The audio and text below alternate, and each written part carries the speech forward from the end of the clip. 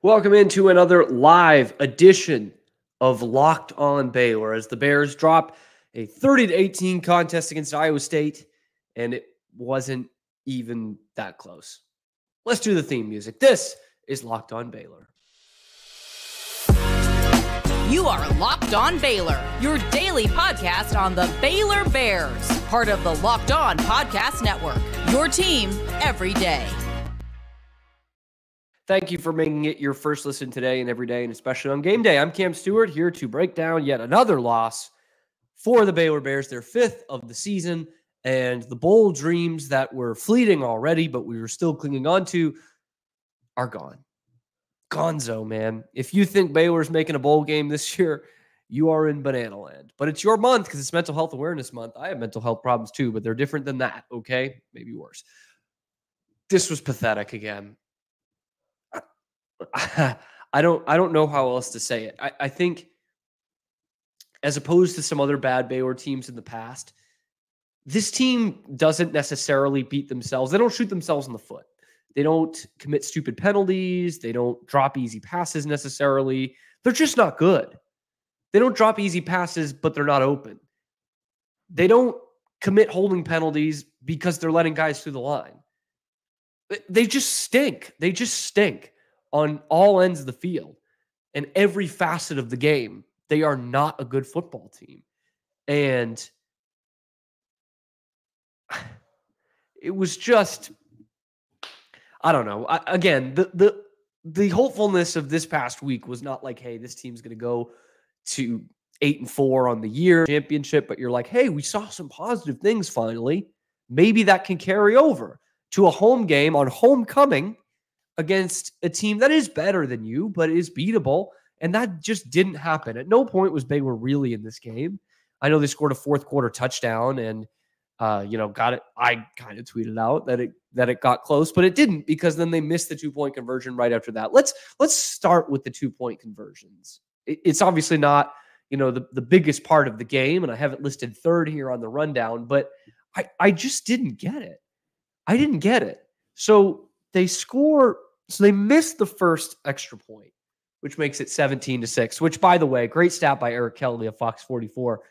The only team to score less than 7 points against Iowa State in the first half this year is yours, mine, our Baylor Bears. Only team to do it. And they have faced Iowa, the worst offense in the country.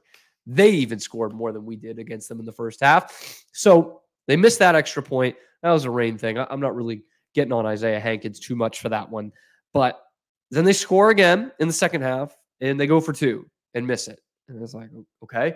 I don't remember what the score was at that time. But then when it's 27-12, Baylor scores again to make it 27-18, and they go for 2. I kind of understand that. You need to go for 2 at some point. I don't know that that's the best time to do it. I don't love when coaches do that, when they say, we got to go for 2 at some point. And I know why they do it early, because they're like, hey, this will set us up for the last couple minutes of the game. But it could also knock you out of the game, which is almost what it did for Baylor, because they miss it. It's a bobbled ball on a shuffle pass. And instead, it's 27-18. It doesn't really matter when you let Iowa State go down and score, which is what they did. Now, it was just a field goal. So let's do the math here. Okay? If Baylor kicks the extra point, makes it, it's 27-19 and then 30-19. So in that case, it's a 2-score game, which it still is at 30-18. But it goes from, hey, we can score a touchdown, go for 2, and then potentially have a game-tying field goal, to now we need to score 2 touchdowns. That's a monumental difference. And you've put yourself in that hole by going for 2 at 27-18. So that one I didn't really get.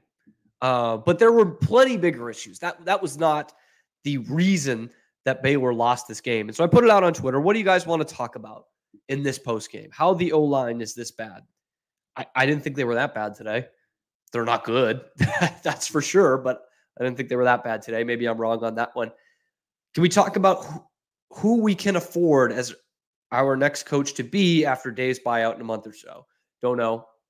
That's one of those things where you're looking for who is going to be, the Power 5 coach that kind of comes out of nowhere. The way Tulane came out of nowhere and won the Cotton Bowl last year. We'll know a little bit more in a few weeks in terms of who to target for that if they do move on from Dave Aranda after this season. Want to talk about 2021?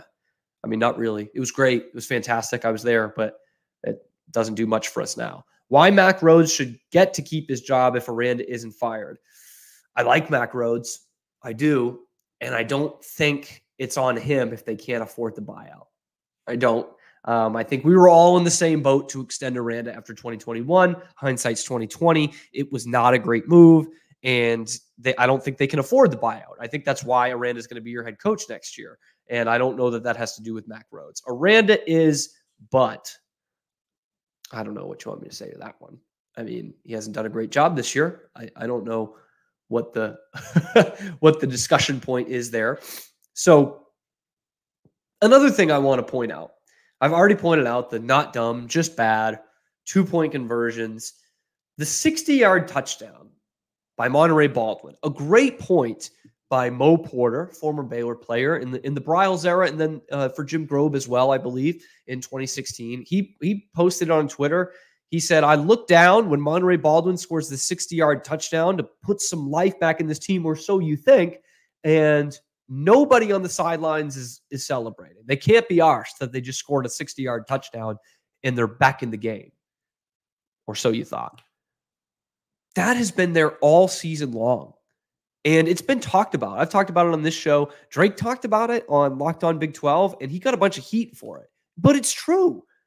And their teammates Monterey Baldwin 2 weeks ago was basically saying as much. We've got 3 weeks ago. Guys who are along for the ride, that's where it shows. I mean, if you can't get excited for your guys making a big play, you're not in the right place. You shouldn't be playing the game. This is something that coaches get mad about all the time. And I saw someone replied back to me that mirrors their head coach. Maybe that's true. But we saw the energy in 2021. We saw the energy last year. It wasn't a great team last year, but there was certainly energy there. You weren't saying, boy, this team's given up, but you see it this year. So I don't know if that's mirroring the head coach or a team just being broken down by this crap season. And that's not a good enough excuse because there's still things to play for, or there were before today. And it just sucks that even with the lack of energy in the stadium and around this program, that we as the fan base are more ready on Saturdays for the football game than the team is, or more excited about the football game than the team is, or more excited about when we're scoring than the freaking team is. Like, what are we doing, man? Why is it pulling teeth to get you guys to get fired up? It's so disheartening. And it made me think about back in the Bryles days and even some after, even in the Rule days. But you remember those guys who weren't dressing and they'd be on the sidelines. They'd have the towels. They're going nuts. Sometimes they'd have the mask. And they were always getting hyped for not only the touchdowns, but the kickoffs. And they were getting the fans into it. It seemed corny. It seemed cheesy at the time, but it wasn't disingenuous. It wasn't at all. I mean, clearly that helped the team. It helped the fans and therefore helped the product on the field. And now again, I mean, even the guys who are dressed can't get excited for their teammates or won't get excited for their teammates. There's clearly no consequences for the lack of energy or failure. That seems to be right. It seems to be reinforced because week after week, we're seeing it. They're not ready to play ever. And you're just hoping that on a game like today, that it's only 10-0 rather than what it became in 17-0. You're just hoping you keep in striking distance because you know you're going to fall behind every game. And yeah, Scott, the urgency needs to be better for this Baylor team. That's absolutely right because it's the same crap every week. I come on here, win, lose, or draw. They weren't ready to play the football game again. And the big difference in the stats today, because the stats are not that bad. It doesn't look like a blowout, even though it was a blowout. Oh my God, stupid thing. Hold on. I need to get the stats now because Stat Broadcast went down. So was third down. That was the big, what the hell, man? Why is it not popping up on BaylorStats.com? This is my own personal torture today.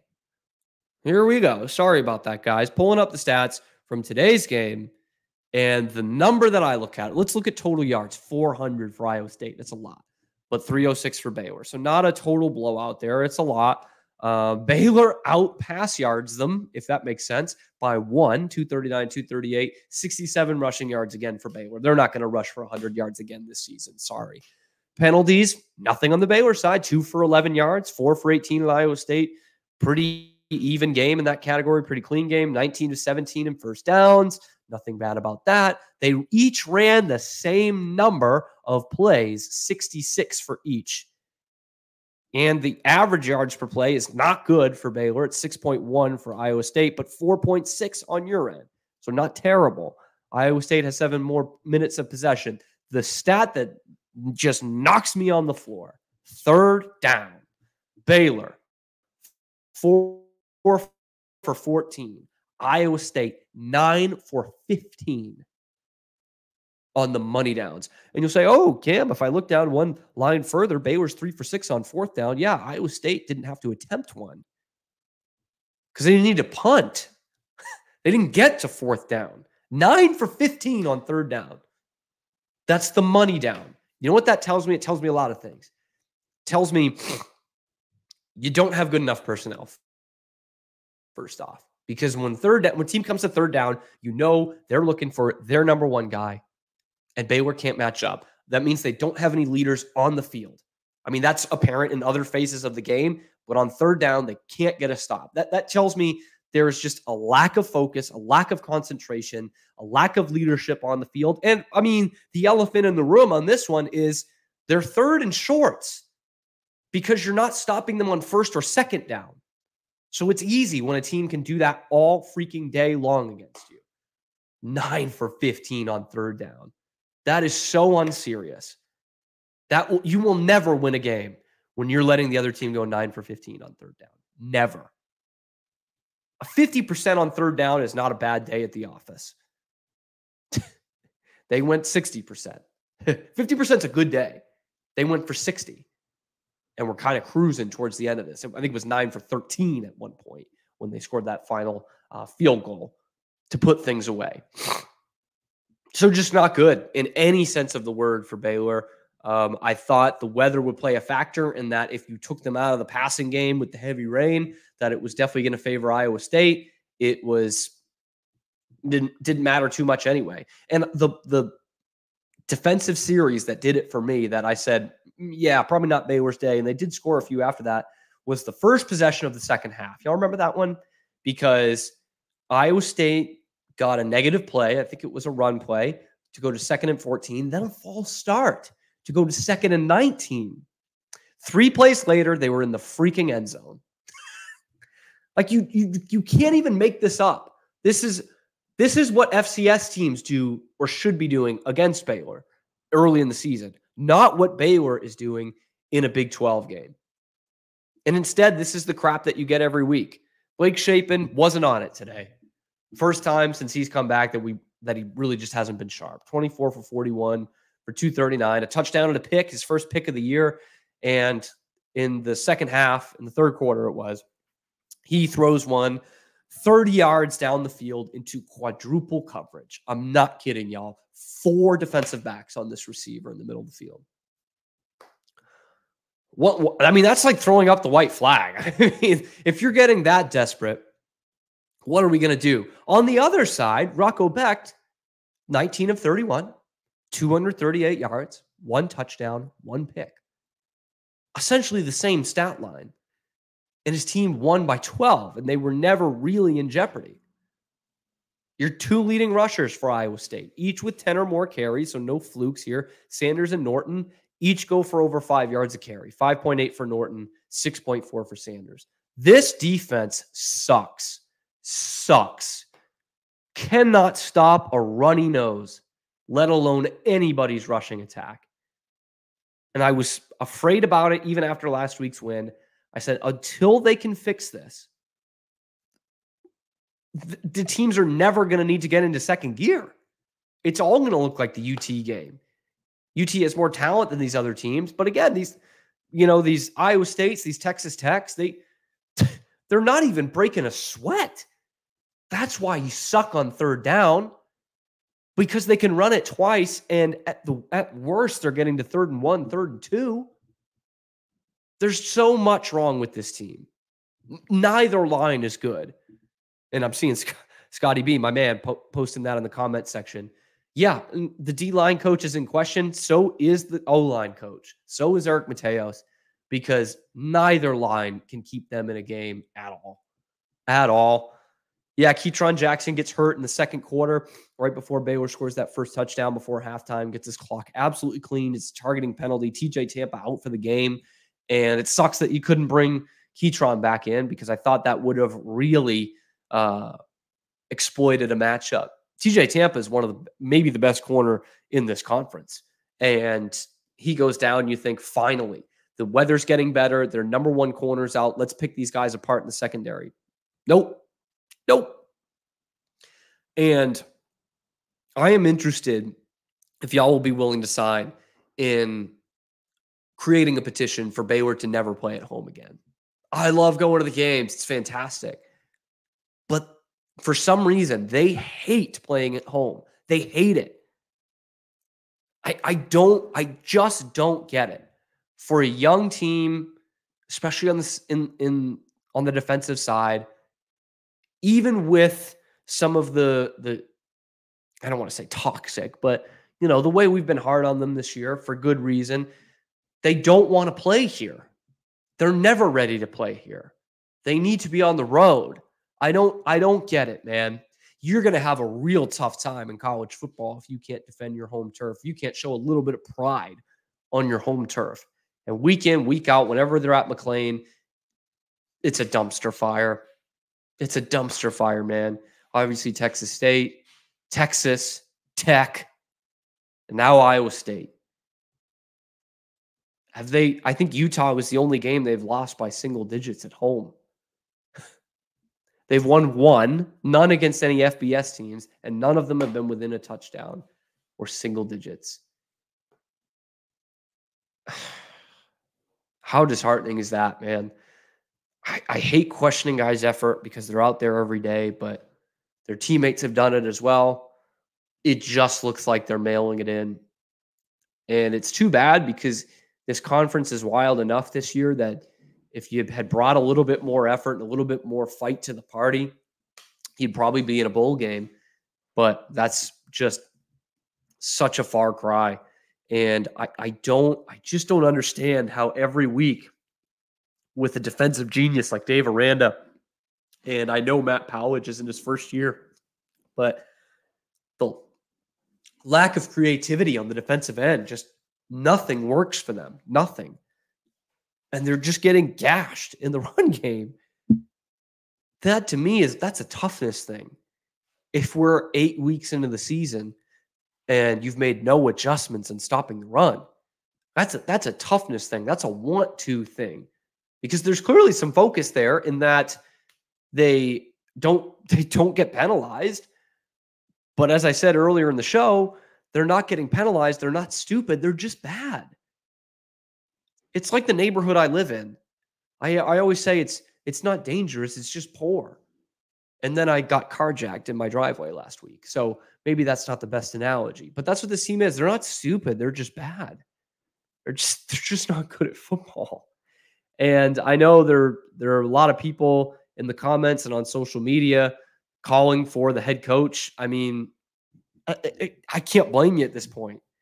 I can't blame you. And I like the coach, and I like his schemes a lot of the time. Obviously not this year, but this is going to become a question in the offseason whether Baylor can afford to get rid of Dave Aranda. And with that, even if you can, how much can you pay the next guy? And from there, what's your NIL fund look like? Money is a problem for Baylor right now. I know they play poor a lot and they raise tuition every year, but that starts to add up. Sell some beer at football games, make some good game day money there. I've just never seen a team that shows such competency on the road in the conference that can't play at home. we've seen some bad teams here, and they were bad both on home turf and away from home. But never have I seen such a stark divide between a Baylor team that can play well on the road, but not at home. It's super disheartening, and it makes for a really uneventful last 4 weeks of the season. I mean, what do you play for? I don't even like their chances next week against what looked like a hapless Houston Cougars team. Of course, by Wednesday or Thursday, I'll talk myself into a Baylor victory. But the thing I hate the most is that they're playing it at home. Can we send it down to Houston, please? It's just such a poor effort. And I don't know what to say, because it's the same stuff every week. They fall behind, they show a little bit of life, but no one on the sidelines could care any less. And they get gashed in the run game, and they can't control the clock because they're always on the field, and they suck on third down. I mean, it's the same thing every week. And luckily for Baylor, last week they played a team that was also really bad in almost all of those categories. And you outlasted them. You just did enough to win in that game. Final thing that I put down in my notes is, where were the tight ends? Tight end room is one that I liked coming into the season, and I still think there's talent there. We're talking about, Kelsey Johnson and Drake Dabney and Jake Roberts. Hopefully down the line here, Matthew Klopfenstein, who's gotten some touches this year, some action, but this seemed like a tailor-made game for them. The tight ends had a good game against Iowa State last year, which I again said was probably Blake's best game of the year last year. At least the one that he played the whole way through. He looked good against West Virginia too. On a rain-soaked day today, we're a team that can't run the ball. I was expecting a big day for the tight ends in the passing game. Drake Dabney, 2 receptions for 21 yards. Kelsey Johnson, 2 receptions for 5 yards. Jake Roberts, 1 catch for 17 yards. Put him on a freaking milk carton. This whole tight end room is completely missing. And when your outside receivers can't play either, you're SOL, guys. Especially when Keytron goes out in the first half. You're donezo. And I don't get it. For these guys that showed such flashes last year, for an offense that is so tailored towards a tight end in the passing game. I mean, we heard it on the broadcast last week, Jake Roberts, when he scored his first touchdown, the transfer from UNT. He came to Baylor because, I mean, hey, it's a little step up, not this year, but it's an offense that is conducive to the tight end. It's an offense that should be putting tight ends in the NFL. Ben Sims in the NFL caught a couple passes last week for the Packers. It's not there. And it was still good last year, even for a team that went 6-6. Ben Sims had a real good year. Kelsey Johnson had a great end to the year. Drake Dabney was a real weapon before he got hurt against Tech in this same week last year. And they are just nothing. And now, who knows? Keytron Jackson might be out. Obviously, Hal Presley's out for basically the rest of the year, because Dave said this week he'll be back if there's a bowl game. There's no bowl game. So where is it coming from? Because it's just Monterey Baldwin right now in the passing game. And I feel for him. It's just him by himself. Another big game today. 6 receptions, 117 yards, 69-yard touchdown. And what? And I almost even, I get so bored of saying this part, but I'll go through the running stats, but you already know it's bad. They can't run the ball. Dawson Pendergrass, 8 attempts for 37 yards, 2 touchdowns, 4.5 yards a carry. Do whatever it takes to keep Dawson Pendergrass on your roster. Whatever it takes. This kid's going to be a stud for them. I think the same about Bryson Washington, who looks like he's going to redshirt this year. This kid can freaking play. He can run. He can be a third down passing back, and he can block, which is something that is not easy for true freshmen to take on. He is going to be a star in the future. Dominic Richardson, 7 for 33. Nothing there. Jordan Neighbors had a jet sweep, went for no yards. Richard Reese, last year's Big 12 Freshman of the Year, 2 carries, -1 yards. If you keep it score at home, that's not very good.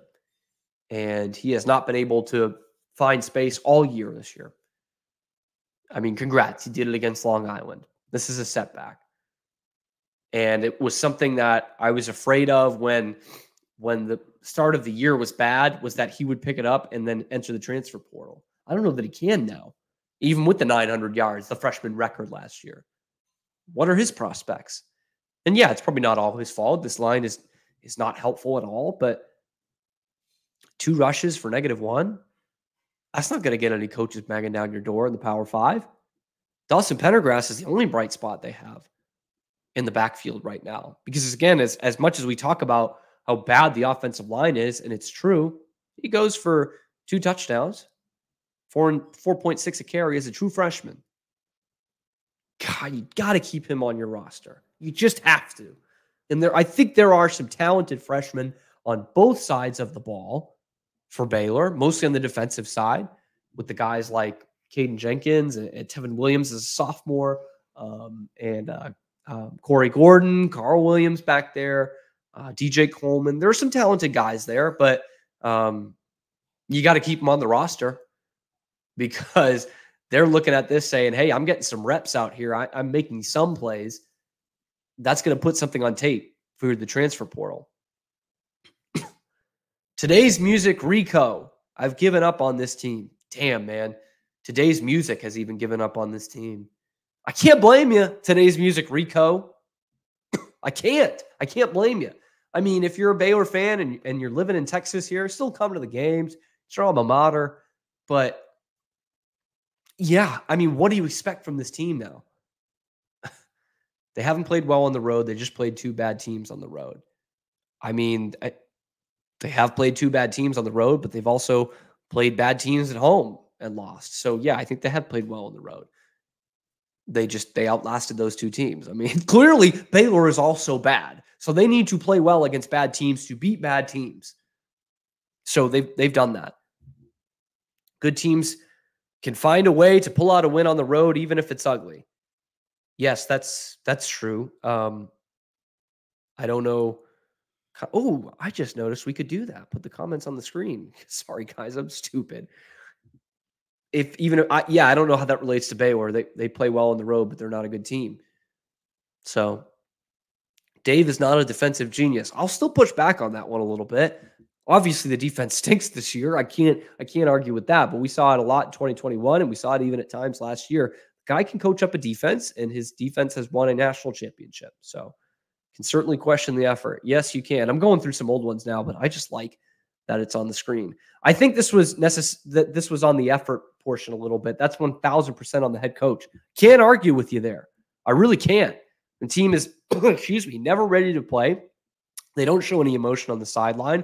They don't show much emotion on the field. They don't show much effort on the field. Yes, that is on the head coach. That is the culture of a program.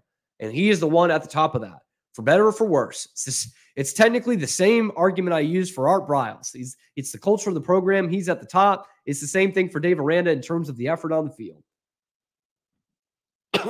Wouldn't necessarily blame the secondary because the defensive line can't get to the quarterback.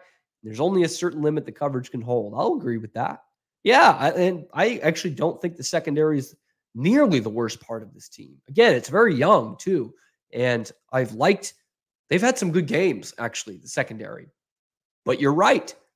The defensive line can't get to a quarterback, and they can't stop a run either. So I don't know why you don't drop 11 into coverage, because it's totally useless back there. And TJ Franklin has been a great servant to this team in his 4 years at Baylor. Where the heck has he been? Why can't he get to a quarterback? Gabe Hall, my man Gabe Hall, who I hear about every year how much of a freak he is. And in his best season in 2021, they were, really keyed on actual pass rushers. And Gabe Hall got some moments in the sun. He got a good game against Tech last year. And since then, again, put him on a milk carton. Preseason All Big 12. Everyone said this might be your only first team All Big 12 player. He shouldn't get anywhere near that All Big 12 team. Nowhere near it. I have not understood the hype around him for the last 2 years. I was hoping I'd be wrong. Turns out I'm right again, and it sucks because he's nowhere to be found. I think it's a matter of talent. Yeah, I go back and forth on this one. Clearly, they don't have the talent out there. Like I've said this whole show, they stink. They're not stupid. They're just not good right now.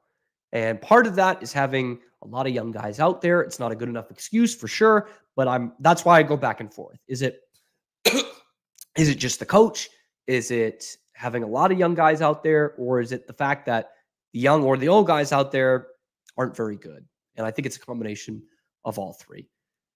The complete unwillingness and inability to make in-game adjustments. They end the game like they start the game. G-Code Jedi, I can't agree with you more. I can't agree with you more. For the exception of one game this year, they have not finished the game like they have started the game. Or, no, they have. They have finished the game like they started the game. For the one game, which is UCF, they did the opposite, where they came back and they really played well in that fourth quarter. Best fourth quarter in years for the Bears. But for every other game, they've sucked to start and they've sucked to finish. And so when Dave Aranda comes out after the games and said, hey, we just need to finish. I push back on this against Texas Tech. I'll push back on it again. You need to start. You need to start, and then you need to finish. But yeah, that is the case. Where does Baylor go from here? We'll break down a little bit more on Monday on what is wrong with this team and what they can do going forward. But what is there left to play for? Drop it down in the comments. We'll be back on Monday. Thank you so much for making it your first listen today and every day. I really appreciate y'all coming along for the ride. What are you guys looking forward to for the rest of the season? Because I'm going to be asking myself that as well. This has been, always will be, Locked on Baylor.